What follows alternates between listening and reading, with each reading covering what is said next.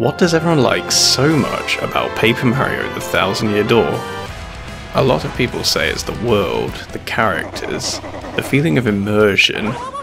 Mario is known for exploring bright and colourful environments, but here he starts off in a town of thieves.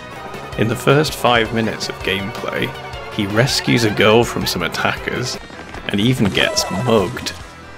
It's serious this time.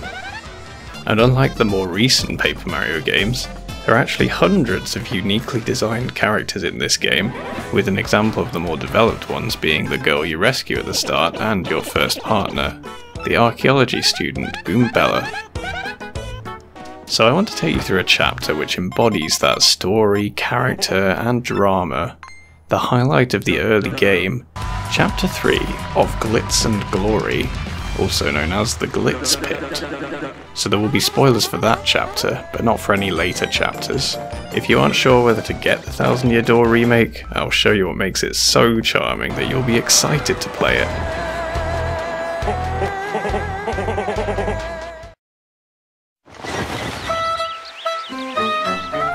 The first couple of chapters act as an intro to the game, with Chapter 1 being a normal, colourful Mario environment that finishes fighting a dragon in a castle, and Chapter 2 showing off the visual side in a beautiful black and white forest and commanding a horde of 101 punies. As well as Goombella, Mario has also joined forces with the nervous Koopa Koops and the refined actress Flurry. You've collected the first 2 crystal stars, you're into the swing of the adventure now, and you're eager to see what the next chapter has in store. So you head for the 3rd time to the Thousand Year Door and see a preview of a city in the sky. The first we hear from Professor Frankly is this is a place called Glitzville, and people go there to enjoy themselves on holiday. But behind the scenes there are rich people making it big.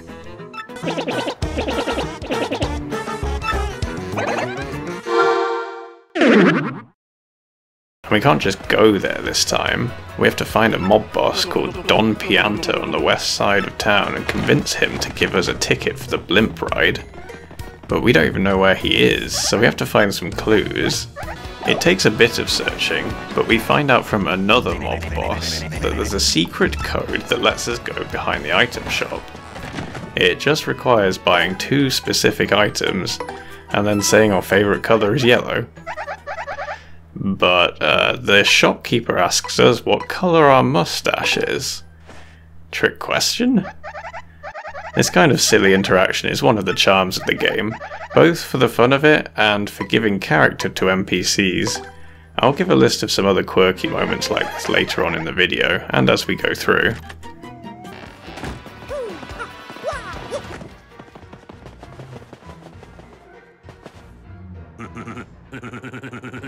We find Don Pianta and he asks us to find his daughter and her lover. And we already see not only the hard gangster side of his character, but the soft side that cares for his daughter too. He gives us the ticket we need. Now we can see what the Glitz Pit has in store.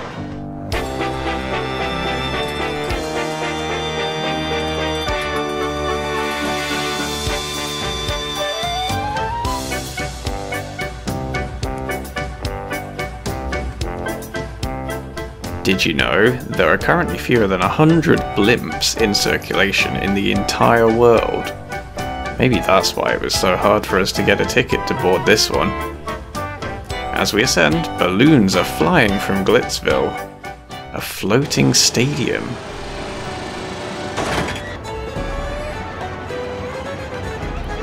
Then we arrive and see posters on the wall showcasing the fighters in the pit. There are lots of tourists, and a juice bar and a gift shop. You can stand behind the hot dog poster and pretend to be a sausage. It's all just like a holiday resort. We go into the stadium to watch a match and see the champion fighter of the Glitz Pit, Rock Hawk, dominating over a Koopa Troll. The crystal star is on his belt. That's the goal of this chapter, shown to us right from the beginning. Now at this point you'll be thinking, oh, how do we get this star that we need? Do we have to become the champion and overthrow Rockhawk? Our partner gives us this dialogue choice, but if you do decide to pick the steal option, your partner tells you not to play the bad guy. Well, we did have to help out 2 mob bosses to even be able to get here in the first place, but I get it. So we head backstage, and we already feel important. It's like going to the teacher's lounge at school, except there are security guards everywhere. We enter the room belonging to the Glitz Pit promoter, Grubber, and we've surprised him a little with our entrance, but he gets pretty excited when we tell him we want to become a fighter in the pit. He tells us that being rich and famous is great. Dream big and we'll get big. Then he takes us on a personal tour. First, he gives us a tour of the top attraction, the Champions Room. Not sure about the tiger print bed, but the carpet looks like it'd feel great between your toes. And then the Major League Locker Room. Will we get to spend time preparing for our matches in these rooms? And we're no longer Mario, we're a fighter now. The Great Gonzalez. Mr. Gonzalez. By this point as a player, you're feeling pretty hyped about what's ahead. It's vastly different to the first 2 chapters. Becoming the champion of a fighting pit to earn the Crystal Star. Now we're hooked. And I can tell you, this is only the beginning of the cool things this chapter has to offer. The minor league locker room is, as Goombella puts it, pretty gross. A few loose springs, a huge block we can't even break right now, and someone's tried running up the walls, it seems. You can tell Grubber is a salesman at heart, because he didn't show us this room before we signed, but at least we know what lies ahead. We just need to grind for it. So we listen to his assistant, Jolene, and reserve a match. Grubber even appears on the screen to wish us luck. So we start at rank 20, and it's off to our first fight against the Goomba Brothers. Let's be honest, what other enemy would come first? Oops, don't say that too loudly around Goombella. She doesn't like that the Goombas are the underlings of underlings. And just as the rules are being explained to us, they get a hit in on us. How rude. But we can easily get a win and are interviewed just like they do on TV.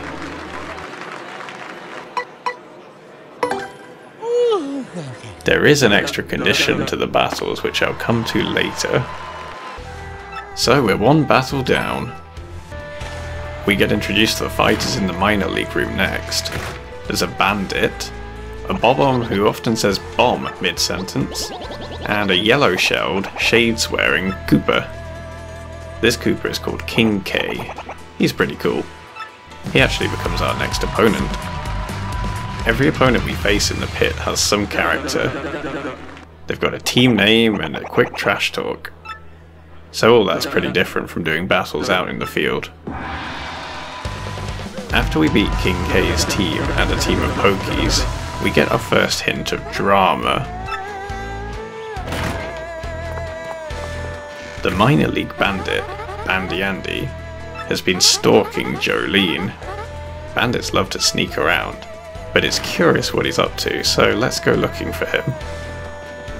Now just a note, this is totally optional and you can go through the chapter without following him, but it really adds to the lore surrounding the chapter.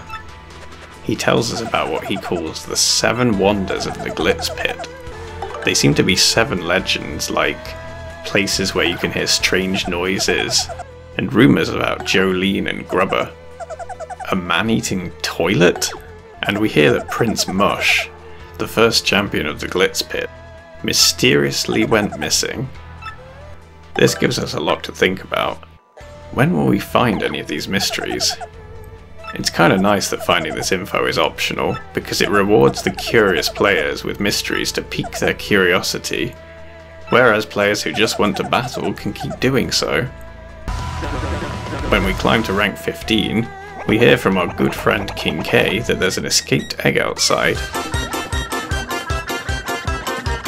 We take a break from the fighting to solve a puzzle and catch the egg.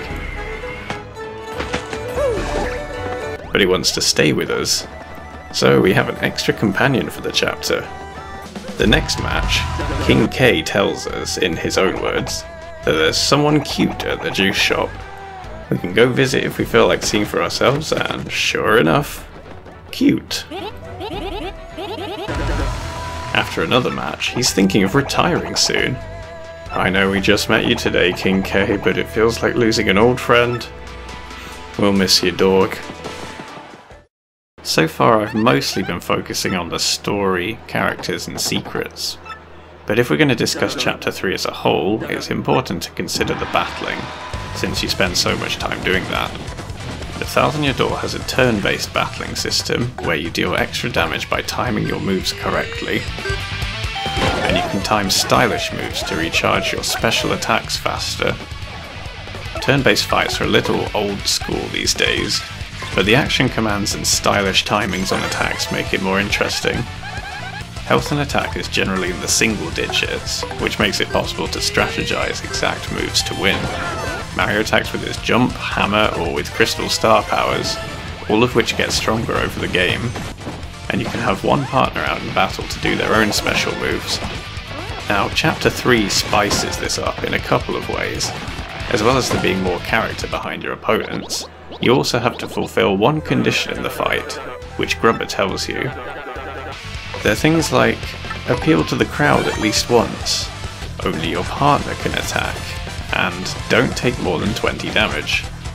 Some of these are really easy, but some can totally influence the way you approach the battle, and if you don't complete the condition, you can't progress through the rankings. It's a nice challenge, although it can be frustrating if you fail and have to fight a lower ranked opponent again just to get back up the ranks. We start at rank 20 and have to make it up to rank 1 by defeating 9 other minor league opponents, and 10 major league opponents, then above them all is the champion. There's a good balance between fighting and getting story updates in this chapter, and overall it's very well done. Speaking of which, back to the story. After fighting 2 more members of our locker room, King K's replacement swoops in. We get to see Sir Swoop having the exact same tour as we did. It shows just how quickly fresh meat arrives on the scene in a place like this. So every challenger gets the same intro tour as us. But what's the difference between them and us? We're making it big, whereas everyone around us is stuck at their ranks. Well, I guess we didn't have to do the triple flip and meow either, but you know. Sir Swoop and all the others are probably going to stay where they are, whilst we feel special and powerful for rising above them all. And just as I open my mouth, we're now at rank 11, but to get promoted to the Major League, we have to beat the Armoured Harriers, 2 Iron Clefts. We've had a few new enemies appear throughout this tournament, like Pokies, but these ones can't be damaged. So we have to have our first taste of defeat. Does this mean our dream of becoming champion is over? Luckily for us, the egg hatches into a new partner.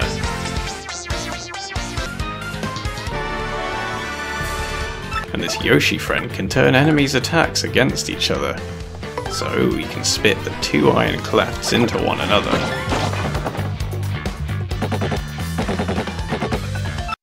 That was close. Now we're in the Major League, fighting among the big players. It's clever how the game gives you the egg from rank 15, and we're forced to hit a roadblock and lose a battle before it hatches into the solution to our problem. We catch Grubber at an awkward moment apparently, as he's doing something in his drawers, but he quickly gets over it with a throwaway misogynistic comment, followed by... not what I was expecting.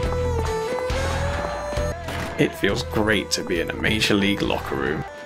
It's so clean, no more bent lockers or footprints on the wall. And then we get a visit from the esteemed champion. Rogue Hawk himself comes to talk to us after hearing about our success so far. But it turns out his belt doesn't have the real crystal star on it. If that's just a fake, where is the real one? Does Rogue Hawk know?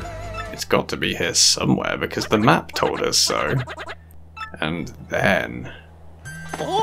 this is where things start to get creepy. A creepy tune plays as we receive an email from X. And X tells us we need to listen to them if we want the crystal star. From this point on, the music is no longer the pumped up Glitz Pit theme, but this suspicious, gloopy song. Well, we're a little on edge, but since we have no orders yet, it's back to fighting. After we complete a Major League fight, we run into Jolene in the corridor. Seems like someone broke into the locked storeroom, and she doesn't want anyone to know about this. After another fight, we get an email from X saying to go to the juice bar outside. We turn up and the cute toad from before isn't here now.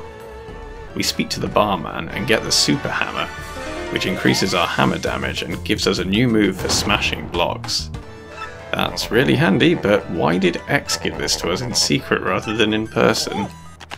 And they want us to use the hammer to smash a wall in the minor league locker room. Wait, this rings a bell.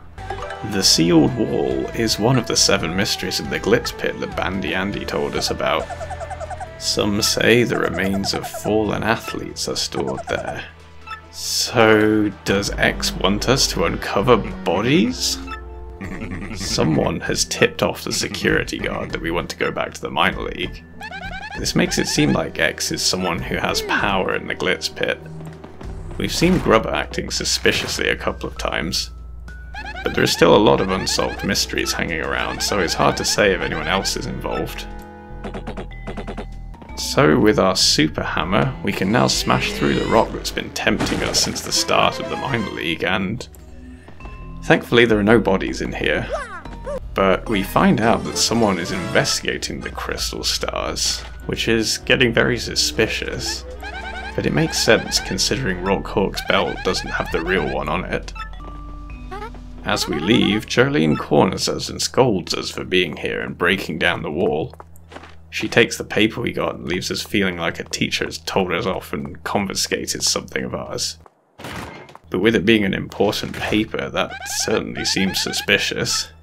Grubber's not the only fishy one around here. Well, I guess it's back to more fights for now. The Adonis twins come back for a sudden rematch, which is a cool twist to show that even the fights are keeping things interesting. The next email we get isn't from X, it's a creepy one telling us to keep our noses out. So someone else probably saw us destroy that block in the minor league locker room, and is trying to threaten us to stop us from going any further. Next we come across a cake left for us by Jolene, from a fan. Could this be a trap? Well, let's take a bite.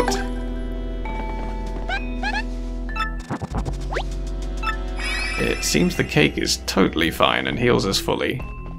Maybe Jolene wants us to trust her? Or maybe it really was from a fan and she was just delivering it. After defeating the Fuzzies, Bowser comes in. This is incredibly random, to be honest, but it's fun seeing him there, and actually the first contact Mario has had with Bowser so far in the game. It doesn't actually matter if you win or lose in this fight, you just get different dialogue depending on the outcome, but you still won the match that actually mattered, so that's all fine. X emails again and wants us to go to the phone box at the front of the arena. Rockhawk intercepts and threatens us for stealing the spotlight, which leads our partner to think the nasty email came from him. But why is he saying it both to our faces and via email? Normally if you're going to come out in the open, you don't also send sneaky anonymous emails. In the phone booth, we find the key to the storage room, so we head in and Miss Mouse, a character who appears in the first couple of chapters, is already in there. She insists that someone else must have been here before her, and she warns us to lay low, lest you end up like those poor souls upstairs. The next email talks about some stairs going up. Isn't that another of the 7 mysteries? Sure enough, we clear some blocks and a staircase appears leading up to the second floor. Up we go. As we progress, we come across this little peephole in the floor. Ooh, do we get the chance to eavesdrop? So Jolene is telling Grubber about the noise in the storeroom. Why is that room so important to them? They say maybe it was just a rat. She's a mouse, actually. King K is missing, and he's the 5th this year. Grubber sure seems concerned. People are rumouring that the pit is cursed. And it seems Jolene is disappearing a lot too. Now, where have I heard that before? That's right, we're getting into the thick of the 7 wonders of the Glitz pit. Now that we've seen a few of them come up, let's talk about them in more detail. Number 1, the sealed wall. This was the wall which we broke down and retrieved the paper about the crystal stars, and Jolene took from us. Thankfully there were no bodies in there like the myth said. This one is cleared. Number 2, the man-eating toilet. Well, the toilet in the Major League locker room is permanently occupied, which frustrates Goombella, but we haven't seen it eat anyone yet. This one is unsolved. Number 3, the stairs of mystery. This one is about a room somewhere that has no stairs upwards. Well, just now there were no stairs in the storeroom, but we made some up here. So that one's solved. We haven't heard any groaning voices from upstairs, but they sound similar to the next mystery. Number 4, the haunted boudoir. You can hear voices from the champion's room. Maybe we'll see this one later then. Number 5, the spooky ring lights. Apparently when nobody is around the ring, there are strange lights coming from under the doors. Andy says he's going to take a look into this one himself. Number 6, the missing ones. Sometimes fighters disappear for no reason. We've heard about Prince Mush being missing, and now King K, and apparently there should be 3 others somewhere. Number 7, Grubber and Jolene. This one is about Grubber being so muscly at 60 years old, and Jolene vanishing a lot. Feels like there's more to this one still. So we've actually only solved 2 of these so far. There are 3 we know very little about, and 2 which we know some about, but not much. When these come up, I'll tick them off as we go. But for now, back to eavesdropping. Ever heard of the Crystal Star? Did she not read the piece of paper she confiscated from us? That paper talked about it, apparently. But Grubber heard us. We can pretend to be a mouse, a cat, or... a burping beetle? Amazing. Let's get back to the fighting.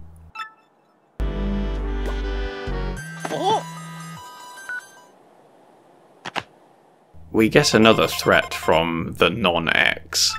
We'll suffer the same fate as the missing fighters if we keep snooping?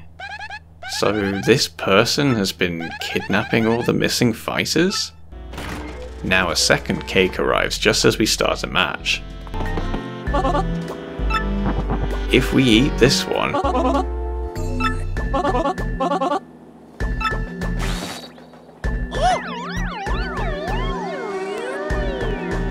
it poisons our partner and takes them out of action for the fight. So our fears came true this time.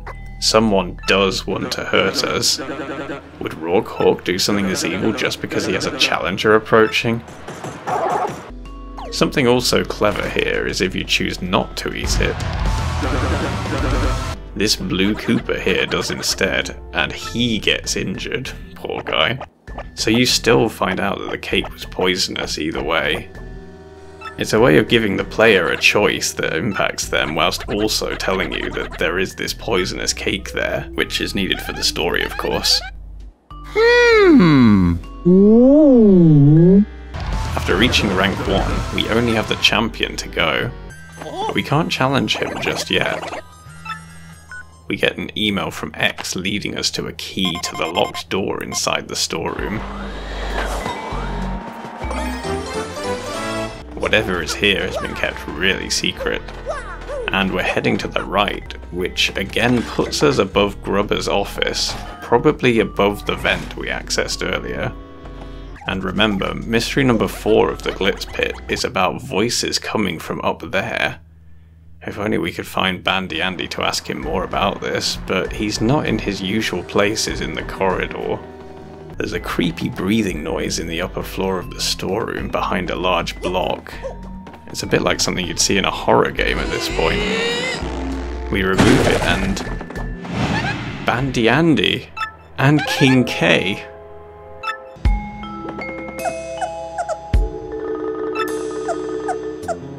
Andy says he went near the ring when there was nobody around, which is exactly what he planned to do for Mystery 5. We try to hammer them. King K won't even say anything to us. We need to rescue them now. And Jolene was poking her head in here. She runs off when we get too close. Was she about to deposit more victims? King K must have been here for longer than Andy, so maybe that's why he doesn't speak to us. He's too low on energy. And to think he was one day from retirement. Did he find out something that he shouldn't have? Looks like we have to go back and book a match. This time it's our final match against Rock Hawk. We get led down the corridor, all the way around, to the second minor league locker room. The one we didn't use ourselves, so I've never been in before.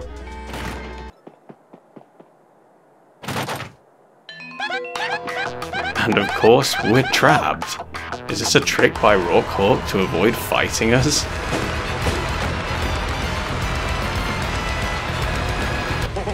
Even if he ever shows up. This does make it sound like he knows we aren't going to. This is where the puzzles get really cool. We can blow away this poster with Flurry to reveal a secret room that looks like a gambler's den with a TV.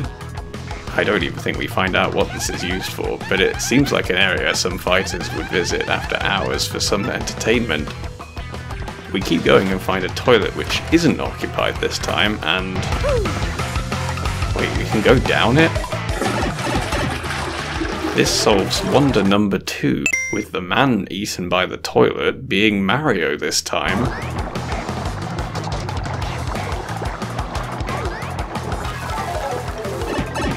And we end up in our locker room, with the bathroom finally free.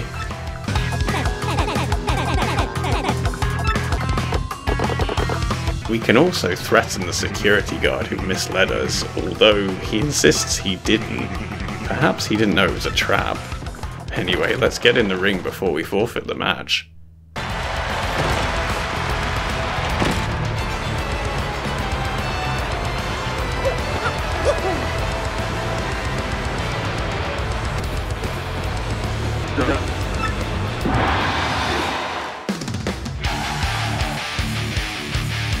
We get some fighting talk from Rock Hawk, and we should have stayed locked up. So it was Rock Hawk who didn't want us to make it here and sent the poisoned cake. But he doesn't own up to the emails and seems to know nothing about the Crystal Star. Seems like there's more to this mystery then. The music is incredible for this fight, with familiar sounds that belong in the Glitz pit, but also instruments that sound like the crowd going wild. And the fighting talk pumps you up to give the champion a pummeling. So, now that we finally have the chance, we defeat Rock Hawk fair and square, and become the champion. This is what we've been leading up to from the start of the chapter. That and the Crystal Star. But while we're on top of the league and have access to the garish champions room with tiger print bed, we don't have the Crystal Star yet. And there's now a voice in the vent. A ghost? This sounds like wonder number 4, the haunted boudoir, which said there were voices that could be heard from the champions room. Let's see what these voices have to say.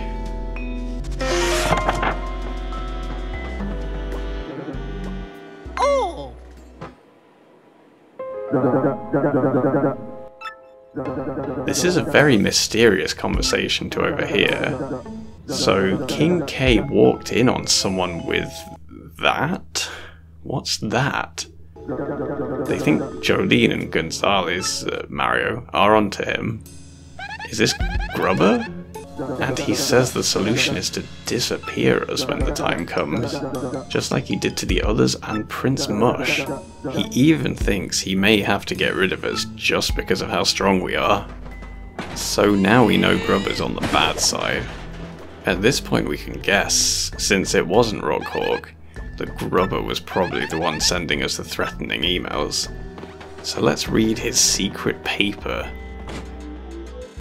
A machine under the ring, powered up by the crystal star, and it can suck the power out of people.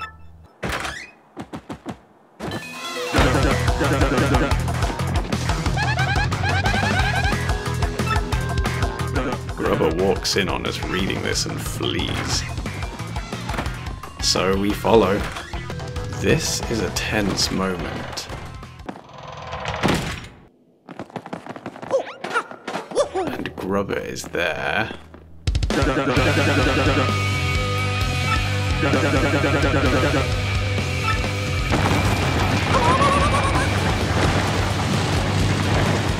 Now all is revealed. The pit opens up to show.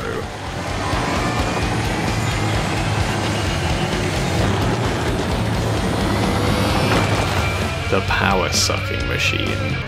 He says it's been keeping his body young by sucking power from the powerful people in the Glitz pit. This is what he's been doing to the ones who have gone missing, and this is how he's so muscly for his age, as per Wonder number 7. This sounds like what Bandy Andy went to investigate for Wonder number 5, which was about the lights in the Glitz pit when nobody's around. So Andy must have seen the machine and become a new missing one. And Grubber powers himself up right before our eyes. It's the real final battle against Macho Grubber.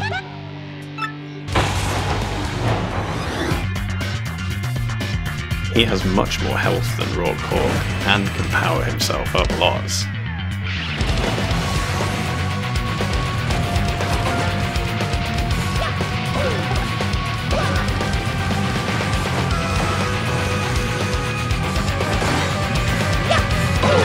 Eventually we take him down.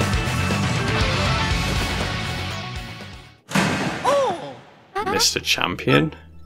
Jolene walks in and actually calls us by our name.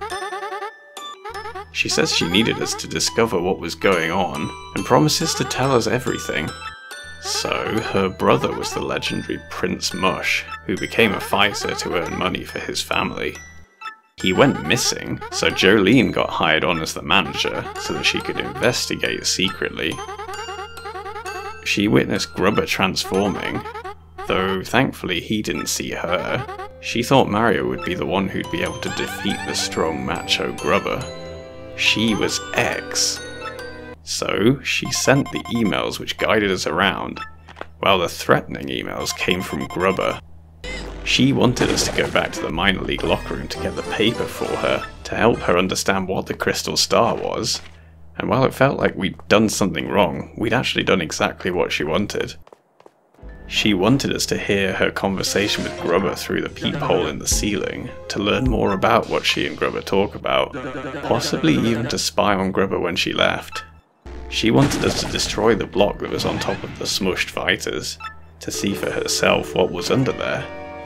But she didn't want to reveal herself to us for fear she'd be discovered. As with Wonder number 7, we now know why she kept going missing. So we clear off another wonder. Now that we know the identity of X, let's talk about some of the other things that would be going through your head trying to work out who X and the one sending the other emails are. Rockhawk acts the most directly hostile towards Mario, which throws the role of the threatening emails in his direction. Although if you think about their content, they mention the crystal star, which Rockhawk doesn't appear to have interest in. The partners assume X is male without any real reason, which throws us off the hook further. We see Grubber doing a couple of shifty things in his drawers. So what was the hint that it was Jolene? Well, remember that pretty toad in the juice bar? Isn't it weird how she kept disappearing? Most of the characters don't do that. But she was never around when we were getting quests from X. This is very subtle, but also incredibly welcomed once you see it. Prince Mush discovered Grubber's secret and so had him disappear. But just when it seems like hope is lost, the crystal star spits him out. And with Mush returned, that's the last part of the missing ones mystery solved. So all 7 wonders are now ticked off. Oh yeah. We get the crystal star and the chapter is now complete.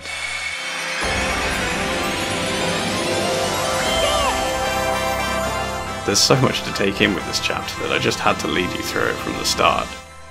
The objective is the star, and we initially think the route there is by fighting and chasing that glory. But then the game manages to create lots of drama through having questions flying around without answers, and it's hard to know who to trust. It's a magnificently done story, which leaves extra secrets for people looking for them. It's exactly what fans of a normally story-based channel like mine would enjoy in a game. Super Paper Mario could have taken a note from its predecessor. In Chapter 6 of Super Paper Mario, you have to go through what looks like 100 fights, which sounds like a repetitive task. There are some disruptions, which I won't go into for the sake of spoilers, but they aren't as fun and varied as solving the mystery of the Glitz pit. A couple of loose ends are tied off at the end of the chapter. After seeing these events unfold, Rourke Hawk has vowed to fight fair, which is great character development. Jolene has stepped up to run the ring now that Grubber is gone. You can go back and replay the pit afterwards, which is great for fans of the chapter, although of course it's all battle focused this time rather than having story elements. This was my first time doing a video essay, so if you'd like to see me do one of these about another chapter, such as Chapter 4 or Chapter 6, or even a different game entirely, definitely leave a like on the video and let me know in the comments what you'd like to see most. Who do you think X was? Let me know in the comments. You can also check out the plush video I released recently that takes inspiration from the storytelling narratives of Chapter 3, but in our own way. Thanks for watching. The lonely boomer didn't turn up to his match this morning. That's another one missing. Is someone trying to make us win? I might have to up and retire before something happens to me. If you want to save the Glitz pit, do as I say. Can I see you in my office? What if it's like some kind of poison cake? Oh yeah.